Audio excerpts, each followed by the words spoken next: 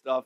But the Lord loves to hear the worship of his people and the heart of his people. And so I trust that you, as you learn the songs and as you're here, that you'll worship and continue to worship and take those worship songs with you, something that we can continue to do together. Speaking of together, well, good morning. And it is good to be here together. Thank you for making time out of a summer Sunday. I know it's not the easiest thing to be able to get up this early and to come and make your way to church. And some of you with little ones still, man, I remember that stage. My littlest one now is almost 11, so I thankfully don't have that stage of life. I did for many, many years, but we don't. But thank you for making an effort and coming to church this morning. I know it's a challenge, and those of you that don't have little ones, I know it's still a challenge, right? And that extra cup of coffee out there in the coffee shop helps, and trust that if you didn't get some, you'll get some on your way out because it's the best coffee. So I encourage you to get some there. As I said earlier, Pastor Jeremy and his family are out on vacation during these weeks, and it is my privilege to share some truths from God's Word, and that's what we're going to try and do this morning. Acts chapter 2, Mr. Justin, we're going to be looking at verses 42 through the end in the New Living Translation of Acts chapter 2, verse 42.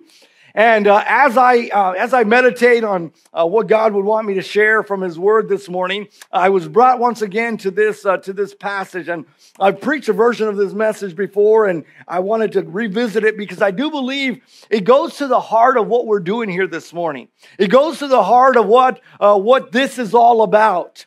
If you know the book of Acts, written and left for us to understand the beginning of the birth of the church, of what you and I are a part of here today.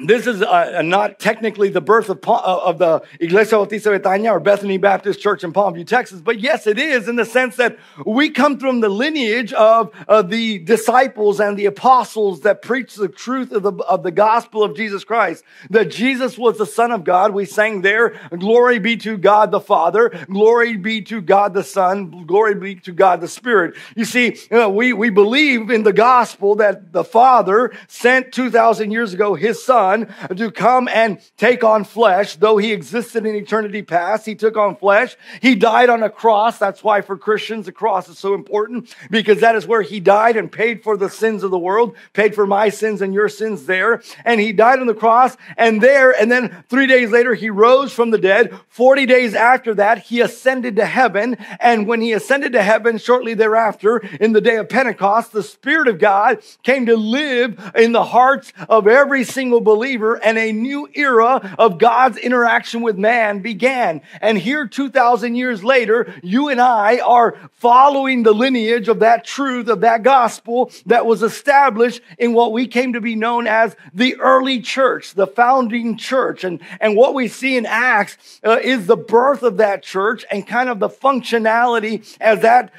those apostles began to do the work of God and began to show what God wanted and intended for this era, for this stage of God's grand experiment that is the world as we know it. And so this is what we find in Acts.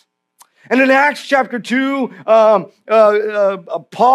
Peter has preached and God has done a miraculous work. And the beginning, as thousands of people are being saved, and that means that they're turning away from their sin and they're believing in the Lord Jesus Christ and the work that He has done and received Him for the forgiveness of their sins. Every single person here has to do the exact same thing that we learn in Acts chapter 2, that as Peter preached, they realized that they had followed something that was not true, and they realized that they were dead in their trespasses and in their sin, in the way of life. They had denied who God was and the sacrifice of God, and they needed to accept the Son of God. And so as they did that, they believed in their hearts, they confessed with their mouth. Romans teaches us that was the reality of the process that they would have followed. And so they believed in their hearts, but they confessed with their mouth that Jesus Christ was the Son of God and that He had died in their place. And now this surge of people believing and following Jesus Christ and following the gospel begins, and they begin to understand that they need a path forward, to march forward together. And that's what we see in Acts chapter 2 in the latter parts, and what I like us to revisit here this morning. I like us to get a full understanding of these verses, and then I just want to share with you a couple simple truths. I'm going to be very brief this morning. I just want to leave with you a couple simple truths that hopefully on a summer Sunday you can walk away with and say, yes, that is something I need, that is something I want, that is a way in which I want to live, because I believe it is the way in which we should be living. It is the establishment of the path. And it is oh so important for every single person and every single believer. I'm going to read these verses, and then we'll pray, ask for God's help, and then I'll share just a few things that God's laid on my heart, and we'll go from there. It says in verse 42 of Acts chapter 2, it says, all the believers devoted themselves to the apostles' teaching, and to fellowship, and to sharing in meals, including the Lord's Supper, and to prayer. And a deep sense of awe came over them all. And the apostles performed many miracles, signs, and wonders. And all the believers met together in one place and shared everything they had. They sold their property and possessions. They shared the money with those in need. They worshiped together at the temple each day, met in homes for the Lord's Supper, and shared their meals with great joy and generosity. And all the while, praising God and enjoying the goodwill of all the people. And each day, the Lord added to their fellowship those who were being saved. Let's pray. Father, I thank you for your word. Thank you for your word, your truth. Thank you for your preserved truth. Lord, I pray that this morning your truth would abound in our hearts. Your Spirit would take your word and would enlighten it with the light of the truth that comes from you. And that every heart, every life, no matter what stage of the journey of the Christian life that they're on, would be encouraged, would take some time to grow and learn, including your servant this morning. Father, I pray, Lord, that you would guide us, encourage us, shape and mold us. Pray all this in Jesus' name. Amen and amen. It says there in verse 42 some important things. Says all the believers devoted themselves. This is very important. We understand that the church is made up not of simply people who are religious. The church is not made up of attendees. You see, you don't become a part of the church by attending church, no more than you become a car by being in a garage. No. There's a lot more intricacy there, right? What we find is that these were believers. These were those that had placed their faith and trust and their belief in Jesus Christ. And dear friend, this morning, when we look at this way in which God is indicating us in which we should live our lives, the first thing we understand is that we must be believers. We must believe with all of our hearts that Jesus Christ was who he said he was. Oh, I made a friend this past week. His name was Sanjay. And Sanjay is a type of Hindu, Krishna is the name of the religion that he follows. And he owns a big farm right in front of the camp. And I got to know him this week. And we were discussing in the lobby of our main building there at camp who Jesus was. And for him, he said, oh, Jesus is a good man. And I said, no, he's not a good man. Jesus was the Son of God. Yes, he was a great prophet. I said, no, he is the Son of God. You see, a believer must believe that Jesus Christ is the Son of God, the only one that was capable, the only one that was possible to be able to forgive your and my sins. You see, there are many religions that teach, well, he can help and confess for your sins to help you with your sins. She can help you with your sins. You see, the reality is that Scripture teaches us that Jesus and Jesus alone is the only one that can forgive man of its sins. See, the Bible says that God so loved the world that he sent his only begotten Son. Because, see, he was the only one that would never think of sin, the only one that would never act to sin, the only one that had no sin running through his blood because he was virgin born, he was of the Spirit. And so therefore we realize that only believers should be part of the church, or are really part of the church. And these believers that you and I now that are also believers at this point now, we become a part of this community. We become now a part of this reality.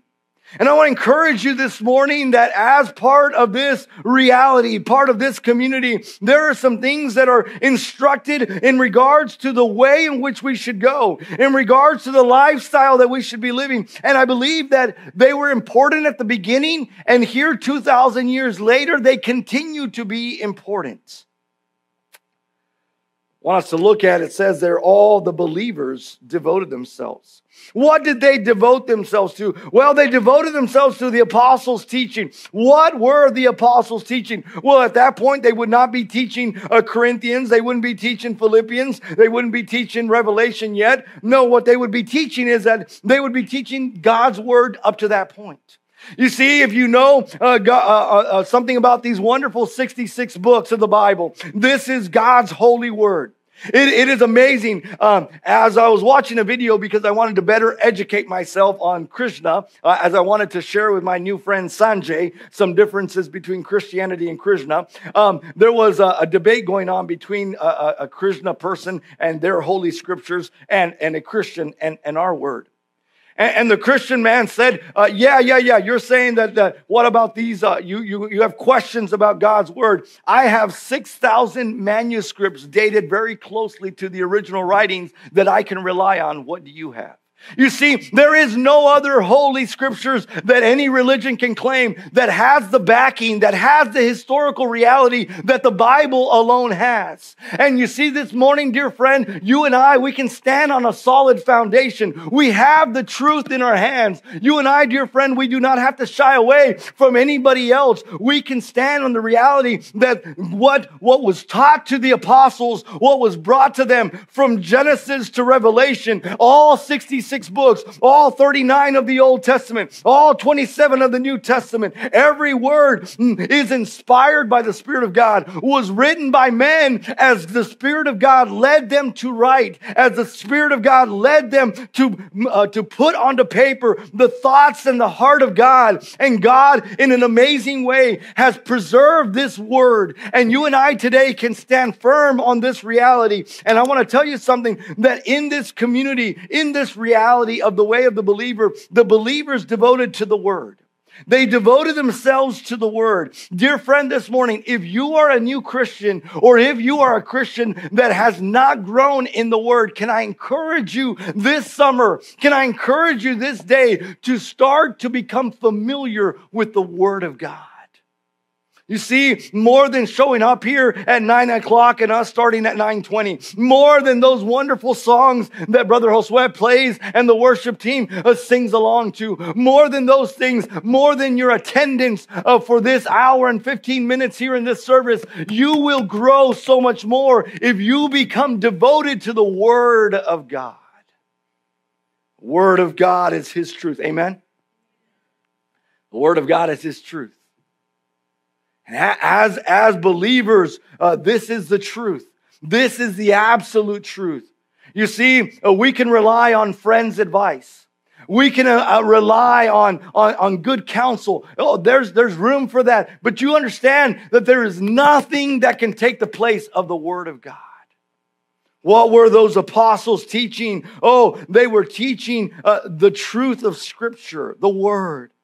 And they devoted themselves to that. That is to say, it was something that was consistent in their life. It was a truth that they gave themselves to continually grow in. Dear Christian friend, I don't care if you've been saved for 30 years or for 3 minutes. You need to continually give yourselves to the Word of God, to being under the teaching. Why are we here this morning, whether we've been saved for 1 week or whether we've been saved for a decade or 5? It doesn't matter. We are here because we need to grow in this teaching. We need to grow in the truth.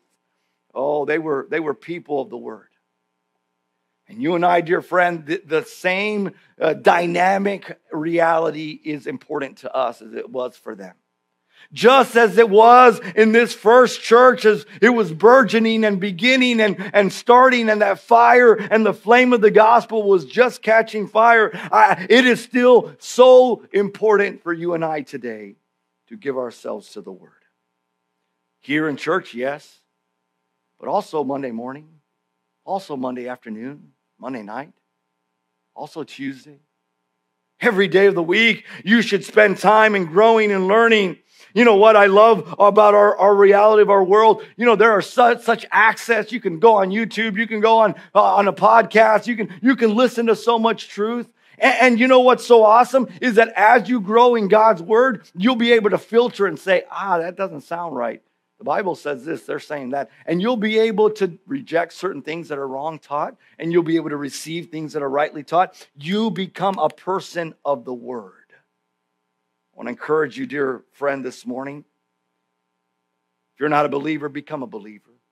If you're a believer, be a believer that is devoted to the word. Be a believer that is devoted to a way. Look at what it says. It says all the believers devoted themselves to the apostles' teaching and to the fellowship and to sharing in meals, including the Lord's Supper and to prayer. There was a way in which their life was being conducted that was different than everybody else around them. Dear Christian friend, can I encourage you today that it's okay to understand that our way of life is going to be different than those around us at work? And those around us in our family? Can I encourage you to understand that there is going to be a way in which you live life? Not that's going to be weird for the sake of being weird, but there's a way in which you devote yourself. There's a way in which you prioritize your life. You know, so many people, yesterday morning I got up 8:30 in the morning. It felt different. It's so funny. It felt different. 8:30 in the morning yesterday compared to 8:30 today. And yesterday it was to take my son to a basketball tournament down the road over here in Edinburgh. I get up, he gets up, we're ready to go. See, there's a devotion to sports in our culture that's okay. It's understandable. But those exact same parents, if you were to go and talk with them and say, hey, will you get up and bring your child tomorrow morning to 9 o'clock to 851 South Brayfogle Road to have church? They'd be like, what? That's weird. See, the world, it will devote itself to a certain way for a certain outcome. You see, for many of those parents, it's, this is teaching my child discipline. This is giving my child an opportunity for a scholarship. This is giving my child exposure because they're going to do this or they're going to do that. There's a way in which the world lives its life, but there's a way in which a believer should be living its life and prioritizing its life. I ask you as you examine your own life, as I examine my own life, what are the priorities of our lives? What is the way in which we are conducting ourselves? These were people of the word. They wanted to know God's word. They wanted to absorb it. They wanted to hear it taught. They wanted to read it. They wanted to study it for themselves.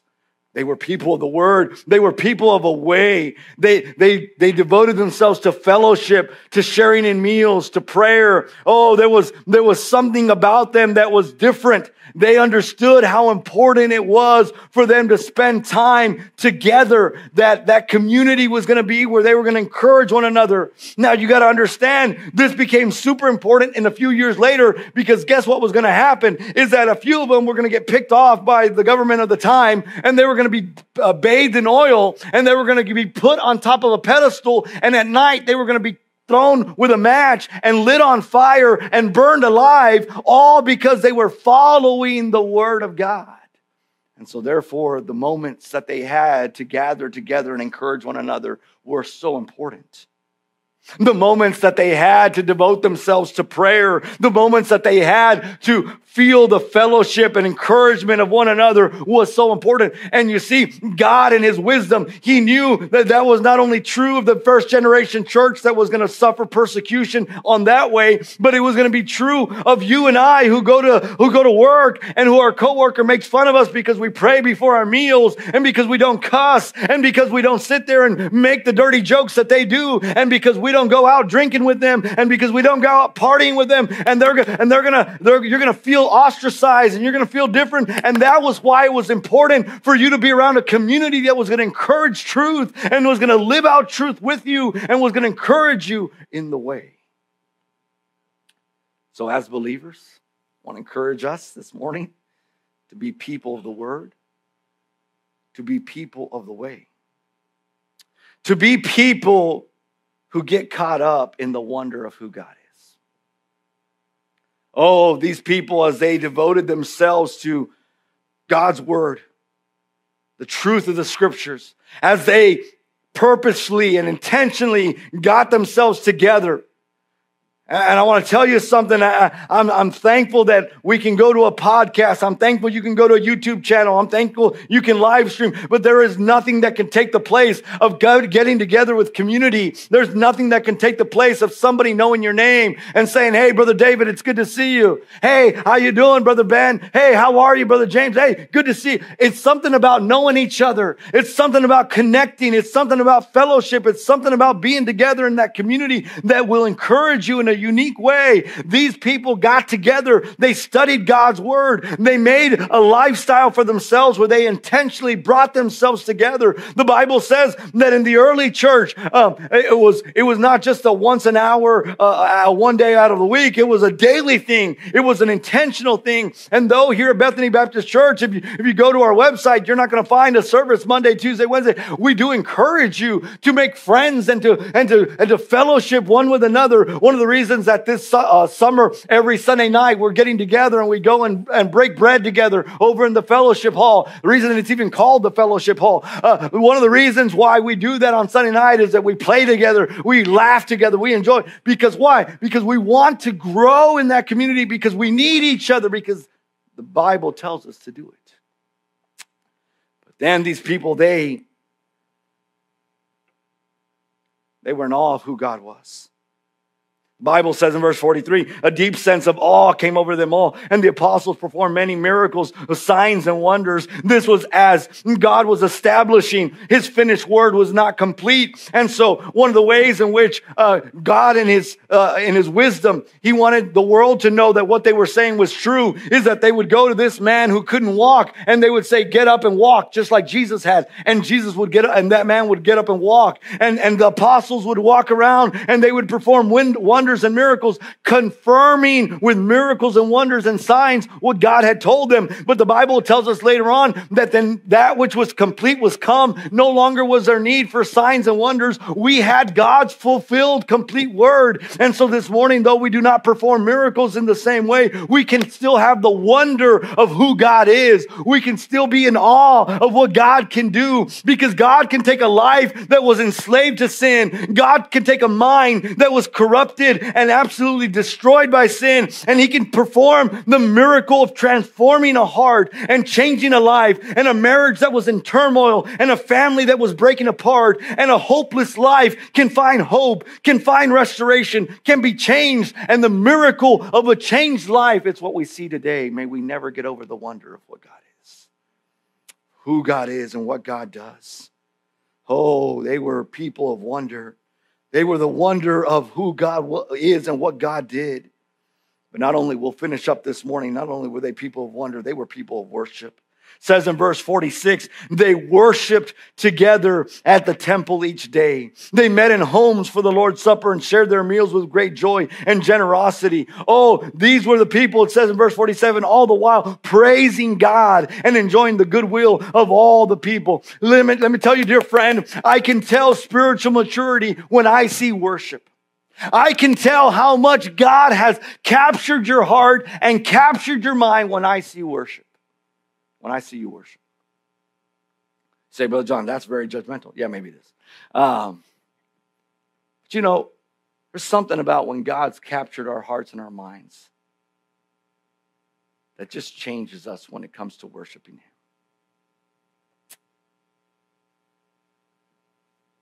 See, I've been there. Yesterday I watched when England beat, who'd they beat? Anybody know? I forget now. Who was it? Switzerland, when they beat Switzerland. What does the crowd do after the game? Anybody know? They cheer. They definitely cheer. Yeah, it was a boring game. But then they yell and they start to sing a song. Every single time. And the soccer players go to one section where the most of their crowd is there, and they join each other and they start to sing a song of victory. You know, there's something about when you're all in on something, that singing just becomes something natural that you do. I don't know how much Taylor Swift has made in the last 2 years, but I guarantee you it's in the billions. And if you watch the videos of her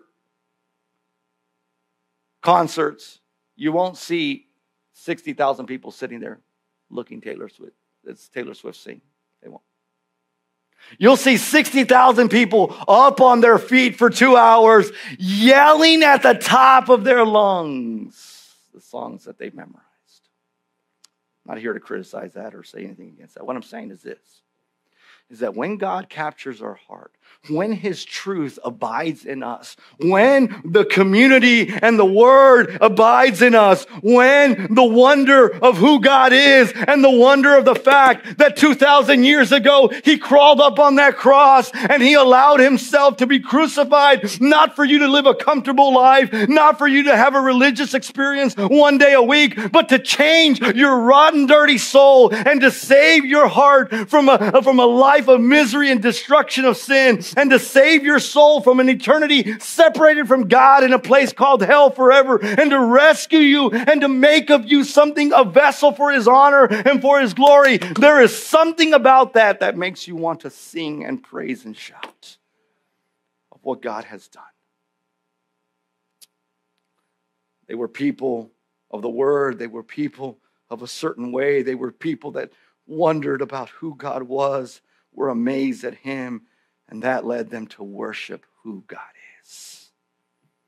I encourage us tonight, this morning, I encourage us that we would look to the truth of the foundation of what we are doing, that we would go back to touch base with the roots of where we started, that we would look at the grand design, at the grand plan.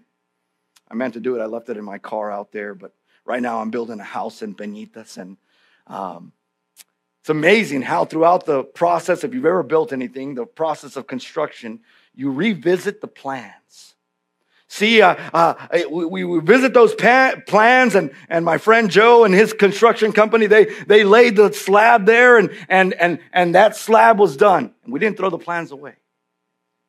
See, the plans were good for the laying of the foundation, but then they were good for the framers to be able to know where to put their studs and where to lay the plates. But then it was good also for the electrician to come in and to know where to put the wires at. And then it was good for the roofers to know how to make the roof correctly.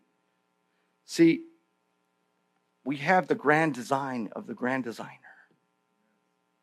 And we got to come back to it, and we have that he said, okay, I'm gonna come and I'm gonna die for the sins of the world. And I'm gonna pay the price that they can't pay. And I'm going to redeem them, and I'm going to purchase them with my blood.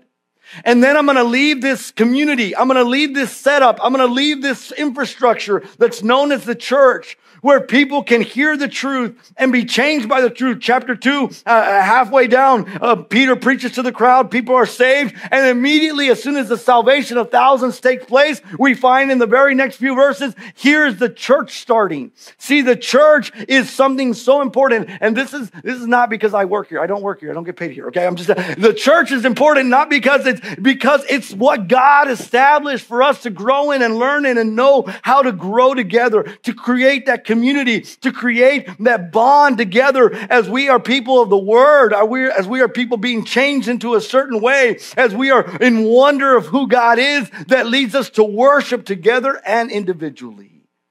You see, this is what God intended. This is the master plan. This is what we sometimes need to revisit to be able to realize that each and every era of God's design continues to go back to this reality.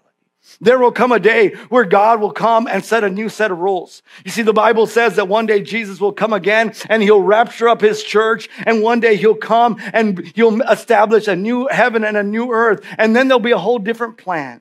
The Bible says that then he will sit on his throne physically, and you and I, we will worship him, we will serve him for all eternity. It will be a completely new reality. But for right now, you and I are doing what we need to be doing when we come to church. When we dive into God's word, when we grow in his truth, when we sit there and meditate in the wonder of who he is, when we corporately worship and when we individually worship, we are doing those steps that the grand designer designed for us to be able to be the right kind of believer. So this morning, on just a normal summer Sunday, I encourage you to evaluate yourself. Number one, are you a believer? Are you part of this community? Not by attending, not by being in the church, but are you a part of the church because you believe in the Lord Jesus Christ as your Savior? Have you been forgiven of your sins? If you've never done that, then that is starting point number one.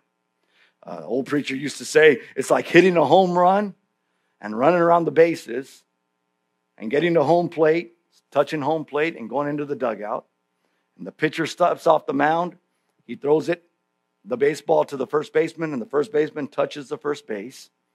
And the umpire says he's out. Because as he ran the bases, he skipped over first base, touched second, third, and home. But if you don't touch first base, you're out. The reality is that you're not a part of the community by being in church. You're not a part of the community by trying your best to do right and behave right and act right. You are part of the community when you believe on the Lord Jesus Christ as your personal Lord and Savior. But once you do that, there's a way in which your life will change. There's wonder of which will captivate your mind of who God is and what God does. And then there's a worship that will flow out of your life in every aspect of your life. So much more there, but that's enough for now. Let's pray. Father, we love you. Thank you for your truth. Father, I pray, Lord, that you would just continue to work with every life and every heart as only you can. Father, I don't know where each listener is at in their own life, in their own development. Maybe there's some here this morning that do not know you as their personal Lord and Savior. And for them, step one this morning is calling upon the name of the Lord Jesus Christ on July 7th, 2024, and asking him to become their Lord and Savior. Father, there's one here needing salvation. I pray, Lord, that you would work in that life and in that heart as only you can. That your Spirit would draw them to the truth, and that the truth would change their reality. For others this morning, they've been believers for some time, but they've not devoted themselves to the Word. They don't know more about the truth today than they did a year ago, than they did 5 years ago. They're not dwelling on your way, on your Word. So therefore, their life, their way has not changed. They're still suffering and still agonizing in that lifestyle that destroys, only because they're not growing like they should. Lord, I pray, Lord, that you would encourage that Christian this morning to be able to make commitments, make changes, so that tomorrow they can wake up with a desire, with a thirst to pursue you more, to grow in your word. Maybe to change out some of those friendships and that community that was once part of their life that's drawing them away from your way. Father, I pray, Lord, that you would help that Christian this morning. Pray for some of us that have just lost the wonder. We've lost the awe of who you are. It's become mundane, routine. It's just one more thing. We forget what a mighty work you've done in us. What a mighty God you are. And boy, does our worship show it. Boy, are we cold and indifferent in so many different ways. Father, I pray, Lord, you work in every life as only you can. Every head bowed, every eye closed. Let me start with this. If you do not know Jesus Christ as your Savior, if you don't know the forgiveness of your sins, I would love to pray for you this morning, just knowing that you'd like to make that decision, that in your heart, in your seat, right where you're at this morning, that you would like to call upon the name of the Lord Jesus Christ to become your Lord and Savior. If that's you this morning, would you slip your hand up? I'd like to pray for you and just know that that's something that you'd like to do this morning. You'd like to take care of. God bless. Amen.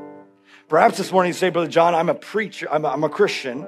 And as you preached this morning, the Spirit of God brought some reality to my life in regards to my way, in regards to the wonder that I've lost of my God, in regards to the worship that just doesn't flow out of my life the way it should.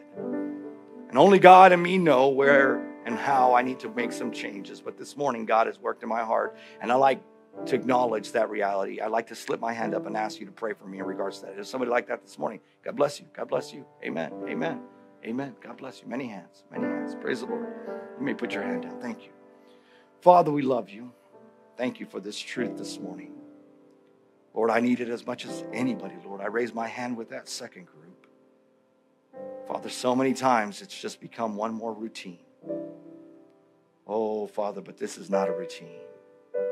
This is a reality that changes everything.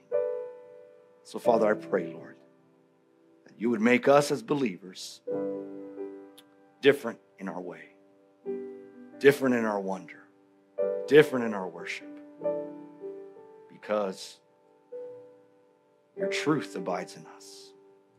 Your Spirit has freedom in our hearts and in our lives. Work as only you can. In Jesus' name I pray. Amen. Let's stand.